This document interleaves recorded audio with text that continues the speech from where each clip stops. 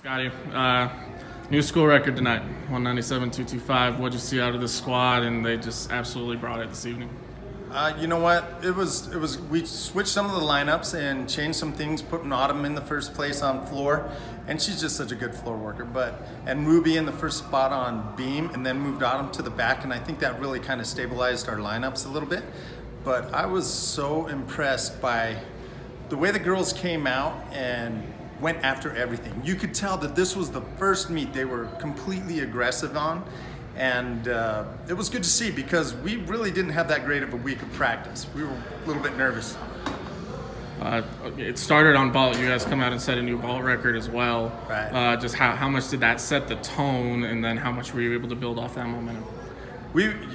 Yeah, that was that really set the tone. And and then we went to bars and had just the way Morgan Alfaro and Madison McBride and Carly McLean, all of those girls, Rachel Smith, they expect, and Keiko, they all expect to stick those vaults now, and they do, day in and day out. They practice them that way every day too. So, that wasn't really unusual to see, but it was nice to see them finally get good scores for doing that. The judges have been right around a 9.8 to a 9.75 to a 9.8, all year long. And it's frustrating because, they're drilling these vaults and our amplitude is very good. So.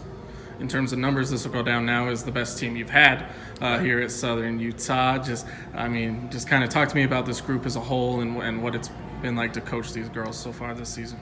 They are an absolute pleasure to coach. You got 23 athletes on your team, and you're always, and they're, type A competitive personalities. They all want to be in those lineups, and they work for each other every day.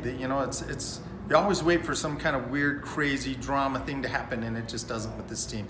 They've been amazing, so fun to coach. And great leaders on the team with Madison Loomis and Maddie McBride. They're incredible captains, and the rest of the leadership group, they're the ones that keep that team real stable. They're solid.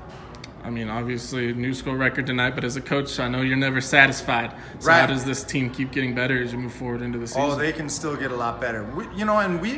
We beefed up Molly Jazukowski's floor routine, and we watered down Carly's a little bit, and we're just working on where to put these bigger, better skills in. We still got a lot more gymnastics that we can put out on the floor. So, but we're trying to be strategic about when we do it and how we do it. But yeah, we can still do a lot more difficulty too, which is crazy. So awesome. Thank you.